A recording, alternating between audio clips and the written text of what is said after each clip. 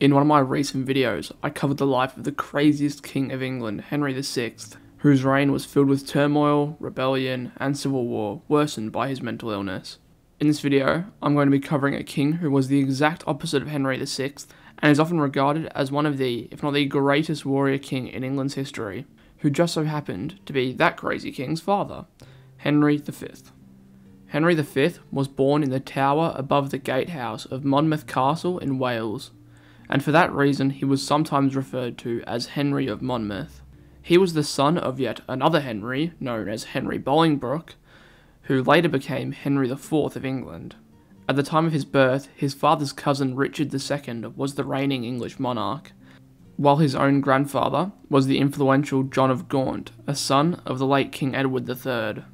As he was not very close to the line of succession, his date of birth was not officially documented, but it is now generally accepted that he was born on the 16th of September 1386.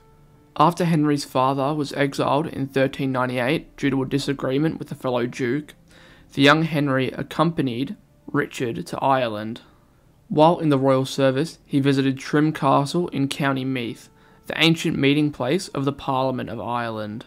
In 1399, when Henry was just 13 years old, his grandfather, John of Gaunt, died, and in that same year, King Richard II was overthrown by the Lancastrian usurpation that brought Henry's father to the throne.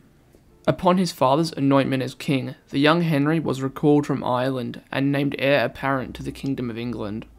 He was created Prince of Wales at his father's coronation as a symbol of this new position, and the Duke of Lancaster on the 10th of November 1399, making him the third person to hold the title that year. His other titles were Duke of Cornwall, Earl of Chester, and Duke of Aquitaine in France. During this same year, it appears Henry spent time at the Queen's College under the care of his uncle Henry Beaufort. After his time at the college, he began carrying out the duties of High Sheriff of Cornwall. Less than 3 years later, Henry was in command of part of the English forces during a military campaign in Wales against Owain Glyndwr. Sorry if I'm mispronouncing that. Before joining his forces with that of his father to fight Henry Hotspur Percy, who was actually the namesake for the Tottenham Soccer Club, at the Battle of Shrewsbury in 1403. It was there that the now 16-year-old prince was almost killed by an arrow that became impaled on the left side of his face. An ordinary soldier might have died from such a severe wound, but Henry had the benefit of the best possible care given his royal status. Over a period of several days, John Bradmore, the royal physician, treated the wound with honey to act as an antiseptic, crafted a tool to screw into the embedded arrowhead known as a bodkin point, and thus extract it from the young prince's head without doing further damage, before flushing the wound out with alcohol. The operation was a resounding success, but left Henry with permanent scars on the left side of his face, evidence of his past experience in battle. After his recovery, the young prince returned to the Welsh revolt of Owain Glyndwr, which absorbed his energies until 1408. Then, as a result of the king's ill health, Henry became more active in the politics of the nation. From January 1410, helped by his uncles Henry and Thomas Beaufort, legitimised sons of his grandfather, the prince basically had full control over the government. Both in foreign and domestic policy, it was soon made clear that his views differed greatly from that of his father's. Henry would be discharged from the council by his father in November 1411. While this may have created some rift in their relationship, it seems this quarrel was solely political. Though it is probable that the Beauforts had discussed the abdication of his father, their opponents certainly strived to defame Prince Henry. This defamation is likely the cause of Henry commonly being portrayed as being a rebellious youth, as shown in the movie King, which I do highly recommend. It's a really good movie. While he is commonly portrayed that way and was immortalised that way by Shakespeare, it seems highly unlikely he was actually like that, as shown by his involvement in war and politics during his youth. Prince Henry's father, Henry IV, and yes, I know it is quite confusing as they're all named Bloody Henry, finally died on the 20th of March 1413, and our Henry, Henry V, succeeded him and was crowned on the 9th of April 1413 at Westminster Abbey. The ceremony was marked by a terrible snowstorm, but the common people were undecided as to whether it was a good or bad omen. At the time of his coronation, Henry was described as having been very tall, at around 6'3", slim, with dark hair cropped in a ring above the ears, and clean-shaven. His complexion was ruddy, the face lean with a prominent and pointed nose, and depending on his mood, his eyes were said to flash from the mildness of a dove's to the brilliance of a lion's. During the initial part of his reign, Henry tackled all of the domestic policies together and gradually built on them a wider policy. From the first, he made it clear that he would rule England as the head of a united nation. He let past differences be forgotten and honourably reinterred the late Richard II, his father's predecessor. The young Edmund Mortier, 5th Earl of March, was also taken into favour, and the heirs of those who had suffered under the last reign were gradually restored to their titles and estates. In saying this though, Henry was certainly no pushover, and when he saw a grave domestic danger he acted firmly and ruthlessly, such as the case of the Lollard discontent in January 1414, which included the execution of Henry's old friend Sir John Oldcastle in 1417 by burning in order to nip the movement in the bud and make his own position as ruler secure. Henry's reign was generally free from any serious trouble at home, with the only exception being the Southampton plot in favour of Mortimer, which involved Henry Baron Scope and Richard Earl of Cambridge in July 1415. Mortimer himself, despite being central to the plot, remained loyal to the king however, and this plot was swiftly put to rest. Starting in August 1417, Henry promoted the use of the English language in government over French, which had been used since the Norman invasion in 1066 up until that point. His reign marks the appearance of Chancery Standard English as well as the adoption of English as the language of record within government. He was also the first king to use English in his personal discussions since the Norman conquest 350 years earlier. After those minor domestic inconveniences stated earlier, Henry was free to turn his attention to foreign affairs, which ultimately led him to what he is probably most known for today, being his incredibly successful military campaign in France. Old commercial disputes and the support the French had lent to Owain Glyndwr were used as an excuse for the war, while the disordered state of France offered no security for peace. The current King of France, Charles VI, was prone to mental illness and at times thought he was made of glass. To make matters worse, his eldest surviving son was also not a promising prospect. However, it was ultimately the old dynastic claim to the throne of France, first pursued by Edward III, that ultimately justified the war with France in English opinion. On the 12th of August 1415, Henry sailed for France, where his forces besieged the fortress at Harfleur, before capturing it on the 22nd of September. After this, he decided to march with his army across the French countryside towards Calais, despite the warnings of his council. During this march, on the 25th of October, in the plains near the village of Agincourt, a French army intercepted his route. Despite his men-at-arms being exhausted, outnumbered, and malnourished, Henry led his men into battle, decisively defeating the French, who suffered catastrophic losses. It is believed that the French men-at-arms were bogged down in the muddy battlefield, soaked from the previous night of heavy rain, and that this hindered the French advance, allowing them to be sitting ducks for the flanking English and Welsh archers. Most were simply hacked to death, while completely stuck in the deep mud, although it is believed a great many of them drowned in the mud as well. Nevertheless, this victory was seen as Henry's greatest, ranking alongside the Battle of Crequi and the Battle of Poitiers as the greatest English victories of the 100 Years' War. Come the battle's end, some 6,000 French soldiers lay dead, with only a measly 400 English deaths in comparison. This bloodshed was not limited to the common soldier, as some might expect though. A staggering 90 to 120 great French lords were also killed during the battle, including 3 dukes, 9 counts, 1 viscount, and even an archbishop. Entire noble families were wiped out in the male line due to the battle, and in some regions, an entire generation of landed nobility was annihilated. France also lost many of its high-ranking officers in this brutal battle.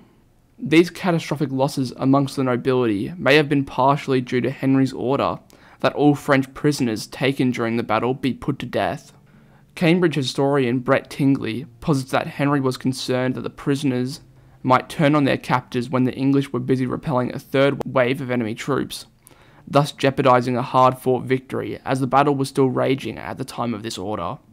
Regardless of this order, the victorious conclusion of Agincourt from the English viewpoint was only the first step in the campaign to recover the French possessions that he felt belonged to the English crown. Agincourt also held out the promise that Henry's pretensions to the French throne might be realised. After the battle, the English secured the command of the sea by driving the Genoese allies of the French out of the English Channel. This wouldn't be 100% effective, however, as while Henry was occupied with peace negotiations in 1416, a French and Genoese fleet surrounded the harbour at the English garrison Harfleur, captured early in the campaign, and a French land force soon besieged the town with the support of the navy. In March 1416, a raiding force of soldiers under the Earl of Dorset, Thomas Beaufort, the king's uncle, was attacked and only narrowly escaped defeat at the Battle of Valmont after a counterattack by the garrison of Harfleur. To relieve the besieged town, Henry sent his brother, John, Duke of Bedford, to raise a fleet and set sail from Beachy Head on the 14th of August. The Franco-Genoese fleet was defeated the following day after the grueling 7-hour Battle of the Seine. As a result of this victory, the besieged town was finally relieved. Henry's diplomatic efforts during this time would not be for naught, as he successfully managed to end Emperor Sigismund of the Holy Roman Empire's support for France. During this diplomatic mission, Henry also secured an alliance between England and the Holy Roman Empire, with the signing of the Treaty of Canterbury in August 1416. With the Genoese, and now the Holy Roman Empire as well, out of the way, and after 2 years of patient preparation following the Battle of Agincourt, Henry renewed the war on a larger scale in 1417. After taking Cayenne, he quickly conquered Lower Normandy, and Rouen was cut off from Paris and besieged. This siege would end up casting an even darker shadow on the reputation of the king, as along with his controversial, to say the least, order to slay French prisoners at Agincourt, Rouen, starving and unable to support the women and children of the town, forced them out through the gates, believing that Henry would allow them to pass through his army unmolested. Henry wouldn't allow this, however, and the expelled women and children died of starvation in the ditches surrounding the town. To make France's situation even worse around this time, they were plagued by internal conflicts which Henry skillfully used to his advantage without relaxing his warlike approach. In January 1419, Rouen finally fell to the English. Those Norman French who had resisted in the town for so long were severely punished. Elaine Blanchard, who had hanged English prisoners from the walls of Rouen previously, was summarily executed, and Robert de Livet, Canon of Rouen, who had excommunicated the English king from the faith, was packed off to England and imprisoned for 5 years. With the momentum of this victory, come August the English had reached the walls of Paris. During this time, France's internal struggles came to a head with the assassination of John the Fearless, Duke of Burgundy, by Dauphin Charles's partisans on the 10th of September. The new Duke Philip the Good and the French court threw themselves into Henry's arms, and after 6 months of negotiation, the Treaty of Troyes recognised Henry as the heir and regent of France. A couple years later, on the 2nd of June 1420, he married Catherine of Valois, the French king's daughter. They had only one son, yet another Henry, and this one would end up being the crazy one from my other video, who was born on the 6th of December 1421 at Windsor Castle. As there was still some resistance in France, from June to July 1420, King Henry's army besieged and took the military fortress called Montereau-Fault-Yonne, close to Paris. From this, he then besieged and captured Melun in November 1420 before finally returning to England shortly thereafter. While Henry was back home in England, his brother Thomas, Duke of Clarence, led English forces in France. On the 22nd of March 1421, Thomas led the English to a disastrous defeat at the Battle of Bourges against a Franco-Scottish army. The Duke and brother of the king was killed in the catastrophic battle. In retaliation to this, on the 10th of June, Henry sailed back to France to retrieve the situation. From July to August, Henry's forces besieged and captured Dreux, thus relieving Allied forces at Chartres. On the 6th of October, his forces laid siege to Meaux, capturing it on the 11th of May 1422. Shortly following this siege, it is believed that Henry contracted dysentery. However, the symptoms of dysentery present themselves fairly quickly, and he seems to have been healthy in the weeks following the siege. At the time, alternative speculative causes of his illness included smallpox, the bacterial infection erysipelas, and even leprosy. Despite the unsure nature of what made him sick, there is no doubt that he had contracted a serious illness sometime between May and June. Recovering at the castle of Vincennes, by the end of June it seemed he was well enough to lead his forces, with the intent of engaging the Dauphinist forces at Cosnay-sur-Loire. At the outset, he would have been riding in full armour, probably in blistering heat, as the summer of 1422 is known to have been extremely hot. He was soon struck down again, with a debilitating fever, possibly heat stroke due to the extreme weather, or a possible relapse of his previous illness. Whatever the cause or causes for this relapse, he would not recover from this final bout of illness. For a few short weeks, he was carried around in a litter, and his enemies having retreated, he decided to return to Paris. One story from this time has the gravely ill king attempting to mount his horse at Charenton one last time, but failing. He was taken back to Vincennes around the 10th of August, where he sadly died some weeks later. He was just 35 years old at the time of his death, and had reigned for 9 years. Shortly before his death, he named his surviving brother, John, Duke of Bedford, Regent of France, in the name of his son, Henry VI, who was only a few months old at the time. Sadly, the late King Henry did not live to be crowned King of France himself, as he might confidently have expected after the Treaty of Troyes, because Charles VI of France, to whom he had been named heir as a part of the treaty, survived him by just 2 months. Henry's comrade-in-arms, Lord Steward John Sutton, 1st Baron Dudley, brought Henry's body back to England and bore the royal standard at his funeral. The warrior King of England, Henry V, was ultimately buried in Westminster Abbey on the 7th of November 1422. An exhumation in 1953, in which it appeared that he shared a grave with Richard Courtenay, led to speculation that Henry and Courtenay had been lovers. However, Courtenay's grave was found in the base of Henry's chantry, possibly disturbed when the king's memorial was built. Henry's last will and codicils, which gave specific instructions on how he should be buried, also made no mention of a co-burial with anyone else, making this line of thought unlikely. Well, I think that's where I'm going to end this video. That certainly was a long one, eh? As I said in one of my previous videos, I think what I'm going to do regarding upload schedule is guarantee at least one 15 to 20 minute video like this one comes out once a week, usually on Tuesday or Wednesday, with some smaller 5 to 8 minute videos possibly scattered throughout the week, depending on if I have time. Well, with that being said, as always, I hope you guys have a great day, night, wherever you are, and I hope to see you in the next one.